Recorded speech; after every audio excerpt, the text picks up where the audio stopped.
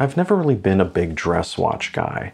You guys can't really tell at home, but normally I'm wearing shorts and sandals while filming this stuff. So I just don't dress up to the point that I feel like I need a ton of options, and I'm pretty happy with the ones I have. Plus, a lot of the reviews I watch of some of the great dress watches out there, I kind of find a tad boring. So I've never really focused on any of them. However, back when I started this channel, there was one dress watch I did obsess over, as I watched every review I could find on it, and that was the Seiko Cocktail Time, and specifically the blue version. I was just amazed by the dial and desperately wanted to get one on my wrist, just to see the kaleidoscope of color in person, yet I never got one. Whenever I was looking for a new watch, there was always something else that won out in the end. That is, until earlier this year, where I just happened to find this one on sale and I couldn't resist buying it. I decided it was finally time to see if it was as great in person as everyone says it is. And after spending some time with it, I can say that without a doubt, it really is. The dial is simply amazing to look at, and these macro shots should speak for themselves. Let's first start off with what a lot of people consider to be the biggest negatives when it comes to the Cocktail Time watches. And that's size, but after that, it's pretty much all uphill from here. So width is about 40.5 millimeters wide without, and 44 millimeters wide with the crown. While lug to lug is 47.5, and total thickness is about 12.2. The main component here that people seem to have the most problem with is width. So let's briefly talk about that. Now, traditional dress watches are going to be smaller, from around 34 to 39 millimeters. So those that are more traditionalists are going to see this as being too big to be a dress watch. Yet a lot of people, myself included here, would say that this and other watches like it, like say the Orient Bambino, could be considered a contemporary or modern-sized dress watch. And that, in a nutshell, for some people is an endless source of conflict, and one that's not going to get wrapped up anytime soon. For me personally, I think there's room for both. It really just depends on who you are, what you're wearing, and what you like. And I think if anything, you could think of these modern-sized dress watches as the business casual of the watch world, as it's somewhere in between. But regardless of all that, the most important thing here is that you think the watch is rather comfortable. That, and that it fits under any sleeve or cuff you have. And that last bit has just as much to do with the total thickness as the width. Now, thickness is something I've also heard complaints about as well. But most of those are aimed at the original Cocktail Time, the SRP 065. And if you're not familiar with that, that's a watch that was so popular it gained a cult following. And Seiko then responded by creating an entire line of Cocktail Time watches. And that original one was a bit thicker at 13 millimeters, where this one is sitting just over 12. Although a lot of that height has to do with this really nice domed Hardlex crystal, as the case itself has a rather slim profile to it. Now, it's not too hard to find some other dress watches that are going to be thinner, and traditionally watches are thinner, especially if you're looking at some mechanical watches and not automatics. But I think 12 millimeters is very manageable, and a bit average for an automatic watch, and especially so with a 4R movement in it. The Hardlex crystal itself would be another complaint against the Cocktail Time. Usually the SRPB41 runs in the mid-300s, and at that price, a scratch-resistant sapphire would be really nice here. And while some other companies may be willing to give that to you for this price, Seiko still isn't there yet. But for those that care, Long Island does have a box sapphire upgrade for these. Now, rounding out the specs, we have a 20mm lug width, a mere 50 meters of water resistance, and a weight around 125 grams with its bracelet. And this is one of the few Cocktail Times that come with a bracelet.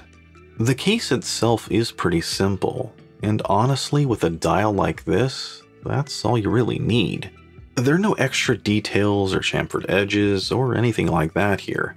Just a rather rounded and rather slim profile with these narrow lugs protruding out, which is apparent from not only looking top down, but also from the side.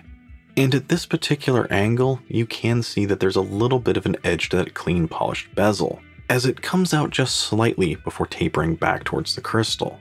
And in particular, I do love how that bezel edge meets the crystal at almost the same angle, which just creates a uniform look and makes the crystal look even taller. Now, fitting for a dress watch, the case here is entirely polished, as well as that bezel. Overall, it looks great, but like most polished surfaces, it does wind up being a fingerprint magnet at times. At the 3, we have an oversized crown, which is almost, but not quite onion-shaped. Visually, it's a bit large in proportion to the case, yet it's easy to get a hold of and easy to use, and believe it or not, it's even signed with the Seiko S. Moving to the rear, we have a nice screwed-in exhibition case back, where you not only have the pertinent information around the crystal, but here you can get a good look at that 4R36 movement. The movement itself looks a little plain here, but Seiko did go the extra mile with a good-looking custom rotor. However, while the rotor looks good in person, I noticed in these macro shots that center section looks a bit rough, and that's kind of disappointing. But what's not disappointing is the dial itself. I mean, this thing is just breathtaking and flat out gorgeous. There are a number of different colorways in the Cocktail Time lineup, but the dark blue of the SRPB41 was the one that interested me the most. Now, this is a dial that really loves and just dances to the light. From the dial, the indices, and the hands, they all play with the light in their own way. And as such, it's kind of hard to describe what this thing really looks like. So I think the images here really speak for themselves. Now, I've seen a number of other watches with a similar type dial, but they don't come close to the complexities of colors that you can see here. It's almost like looking into a kaleidoscope. Now, on the edge of the dial, you have these polished applied indices, and I'd say they're shaped like pointed daggers. They stand out beautifully against the backdrop, and I think they do add a nice sense of depth to the watch. They also really work well with the gradient lines on the dial to create a uniform design. Now, just beyond those indices, there's a detailed chapter ring.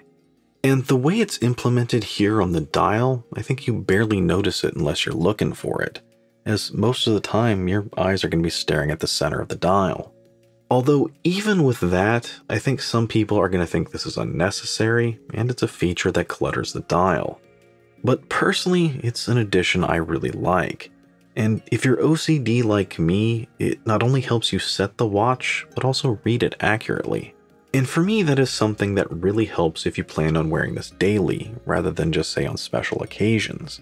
Which I think you could also say about the date at the 3.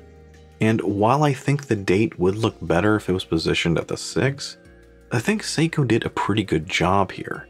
Now, if you're focusing on that date and just staring right at it, I think it does look a little off and that it interrupts the overall flow of the dial. But once you stop focusing on it and then move the watch to arm's length, I think it blends in more than you might think. The nice polished frame matches that of the indices, and that black date wheel helps the date itself blend into that kaleidoscope of colors.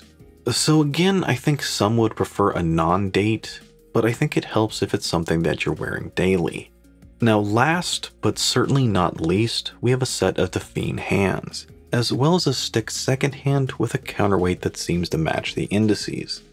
Now, it seems like I'm always complaining about Delphine hands on this channel, but believe it or not, these hands are one of my favorite parts of the Cocktail Time watch. Normal Delphine hands are completely polished, and they just seem to reflect whatever light is around you. So if you're in a darker room, they don't really reflect anything at all. They just look black, and then have a tendency to get lost in the dial.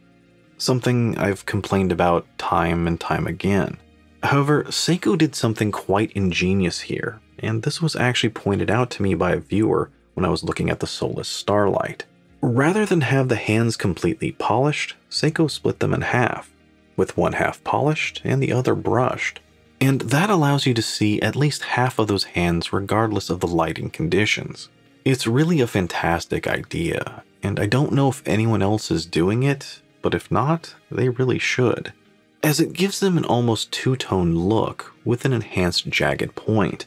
And I think this helps them really stand out clearly against that dial, which gives the Cocktail Time not only a great looking design, but a really functional one as well. It's always easy to make out not only the hands, but the indices as well. You know, it's no wonder that the original became a cult classic, or that Seiko then created an entire line based off that one watch. This design is that good. And I think if you're looking for a dress watch that really stands out in a crowd, this is a perfect choice for that price, as it's simply breathtaking, easy to use, and a pretty unique design. However, there is one other thing to consider with the Cocktail Time, and I'll talk about that right at the end. Now, as for the movement, well, this one uses your standard Seiko 4R35. This is one I've seen time and time again, and it's basically Seiko's entry-level workhorse movement. You have your standard beat rate, hacking, and hand winding. It's pretty much everything you need at this price. Although it would be nice if Seiko had put an upgraded 6R movement in this, just like those original Cocktail Times, but Seiko seems to be reserving those for watches at a higher price range these days. So as for the bracelet, well, this is one of the few Cocktail Times that has one. And overall it is pretty good, but it is lacking in a couple of places. What's good is that the finish and the design of the bracelet match the watch nicely. And it's this two-tone polished brush design. The links are thinner than what you might get with some of Seiko's divers, yet they still have a really good solid feel to it.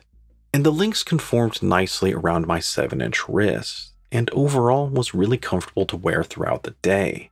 The watch is a little larger than, say, your traditional dress watch, but it's easy to use and has a really bold presence. The only real negatives I found with it is that the butterfly clasp is pressed and that the end links are folded. While some other brands would give you more, for better or worse, this is typical with Seiko at this price range. Yet this is one instance that I don't really mind it as much, as I think this watch looks better and is much more suited to be on a leather strap. While the bracelet is nice, it tends to blend in with the case while wearing it, as your eyes are just focused on that dial. Yet once you put the watch on a variety of leather straps, I think the contrasting colors there really help the entire thing pop more. And this is just a great example. I mean, it's hard not to love the look here. Now, normally I like to wrap this whole thing up by talking about value and bringing up some other comparable watches, but I think that's pretty hard to do here. While occasionally imitated, I don't think the Cocktail Time has ever really been duplicated. So while there are plenty of other dress watches out there, I can't think of anything that really comes close enough to bring up. Although I will say that at this price, sapphire, maybe a better movement, or maybe even a better bracelet would be nice. But this is Seiko we're talking about. And there are a few other things that I might change, as it is a little thicker and a little wider than your traditional dress watch. But as a whole, it's still very manageable. And I think it's relatively average for an automatic watch, and especially so at this price. If you really want to go thinner, you're either going to have to go mechanical, quartz, or spend a bit more money. But whatever faults it may have, a lot of that can be forgiven just by looking at it. It's just strikingly beautiful. And if you're looking for a dress watch that really stands out and really makes a statement, there isn't going to be anything that comes close to this at the same price. So if you are interested in a Cocktail Time, they are definitely worth taking a look. But the only other thing I'd caution you on, and this is sort of final words of wisdom here, is to take a second and really think if this fits into your style and what you like. And personally, that's something I'm still trying to answer for myself. When I originally started wanting one of these, the only other dress watch I had was a Bambino. And since then I've gotten a few more, and those are also watches that I love, and maybe a better fit for me style-wise. So while I love looking at the Cocktail Time and had a great time photographing it, I still have to think if it's a watch that I'd actually wear. And that's something I'd advise you to do as well. But that's my take on Seiko's Blue Cocktail Time. Let me know your thoughts down below. Or if there's another dress watch I should take a look at, let me know that as well. And as always, if you enjoyed the video, don't forget to like, comment, and subscribe. Thanks for joining me.